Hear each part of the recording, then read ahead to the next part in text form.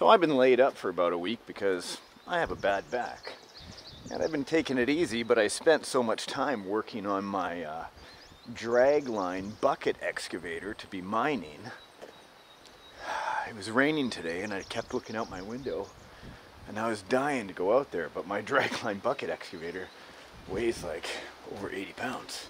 Bob, how are you? Here inside my shop is the Dragline bucket excavator. Look at this.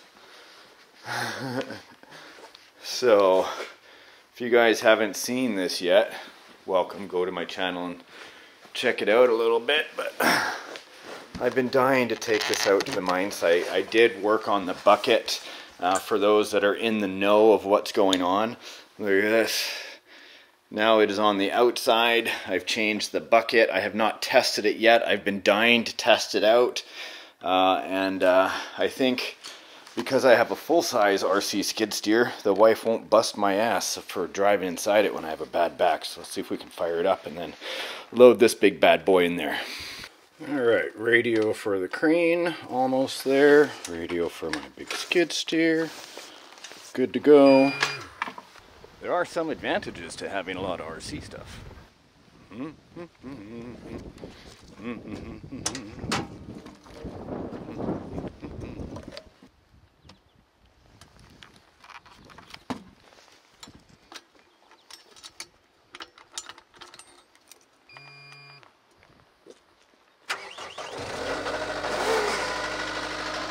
So these joysticks are set up just like they would be in the cab.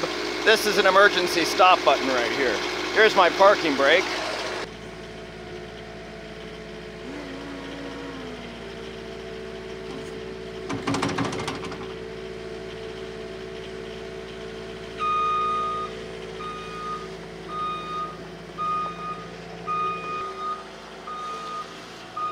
I'm about to get a penalty for having my bucket too high.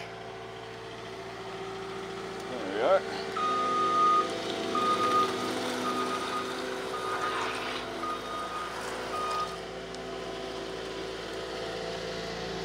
One-handed.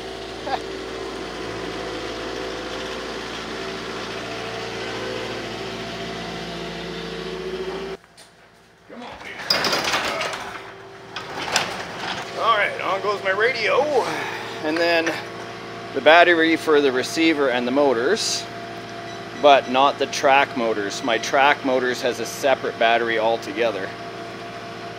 That's a 4000 3S on the track motors, and then a 7000 3S for the entire crane.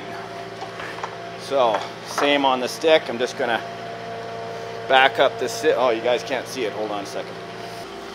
Okay, so lift. Beautiful and silent. And then the track motors. We're gonna put it right on the skid steer bucket.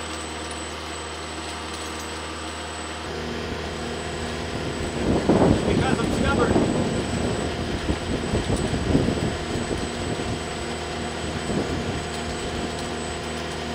So, filming and driving while maintaining with a sore back. Gold fever, baby. Gold fever.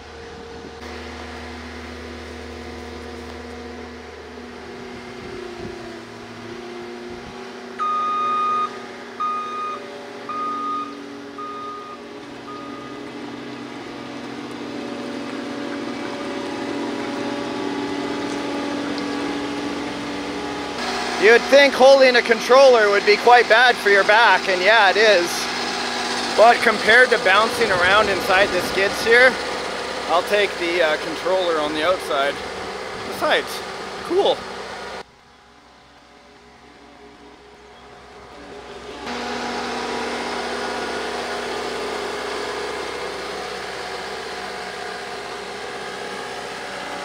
Can't take back pain laying down, except when the back pain makes you lay down.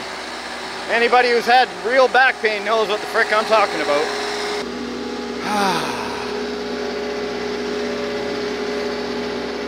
Everything is blooming. So cool. Ah, brambles.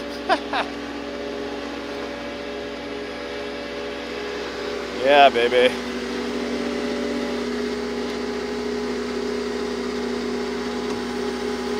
Look at what it's turned into, guys. So pretty in here. Oh, just ready to be dredged.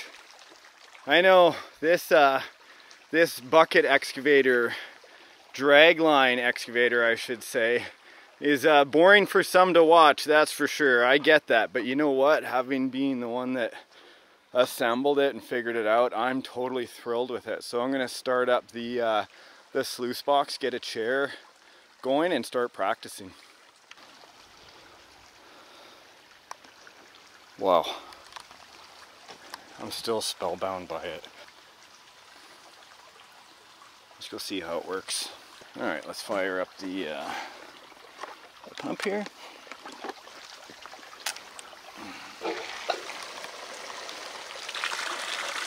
Very nice. Fairly even flow.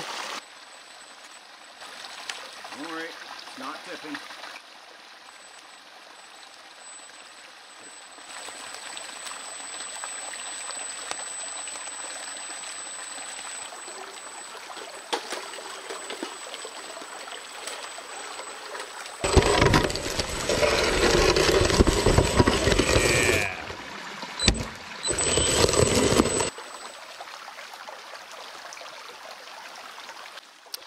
Okay, so if you've never seen a dragline bucket excavator, really either had I until I wanted to learn how to build one, but really it works on a series of winches and a fulcrum point to dip this bucket into a deep channel of water to drag the bottom with a bottom winch and to pull dirt out. I'll try to give us an example right now.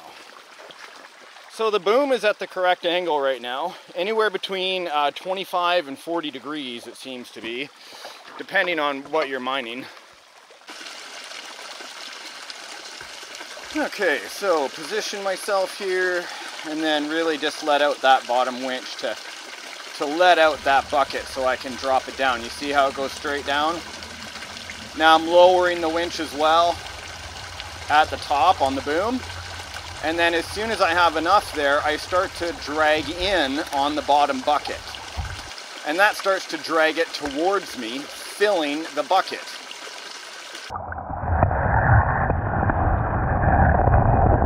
You can see here I'm getting a very nice scoopful right up to the top. This is what I like to see. And now I'm going to start bringing the bucket up. Got a pretty decent bucket full there. And I'm going to swing it around so we can dump it in here. Doing everything one-handed here, that's all right. Woohoo! There's the bucket full. That's a nice full scoop. I'm still going to let out the winch line like this, and then up, and then my side winch control, I'm going to let it out. Oh, there it worked! 100%! Oh my God, we did it! Oh, trial and error. And the extra pain pays off, guys. Check out how that functions. Oh, so cool, dudes. Okay, so I can get it around again. That is a celebration for me right there. We got finally dirt in the box, legitimately. Oh, trial and error, trial and error, trial and error.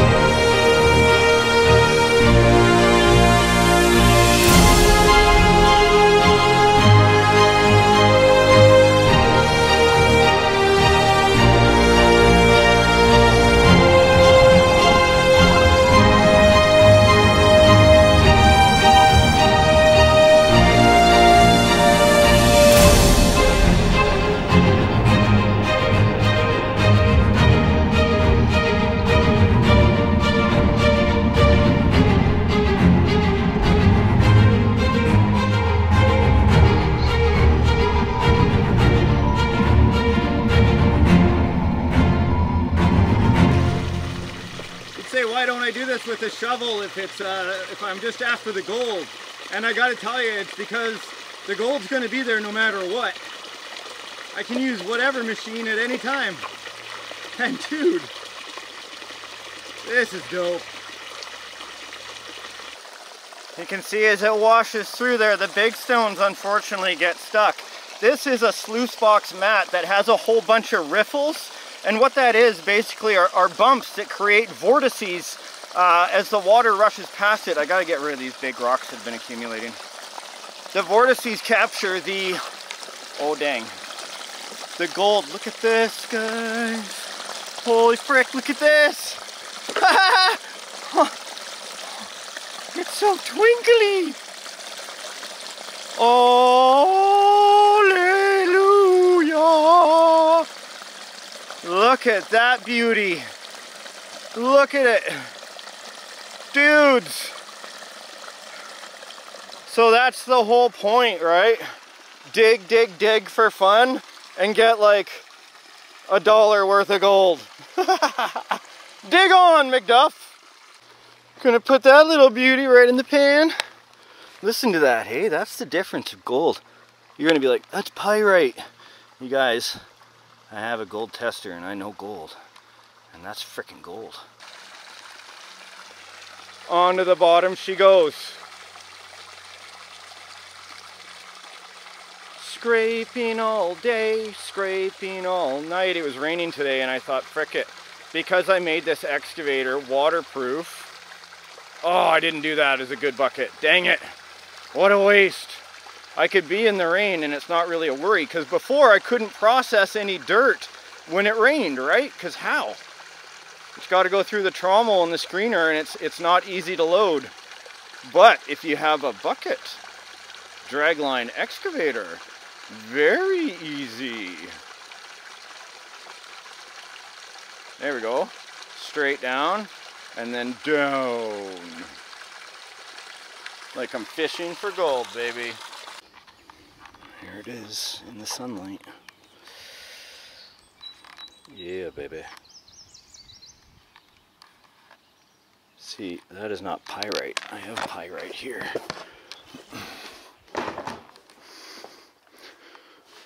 Here's pyrite. Right here. Very different. That is not gold. If you put them side by side, look at that big chunk of gold I had up beside it, where I always show people gold and pyrite side by side. And there's the two pieces I got today. Slick.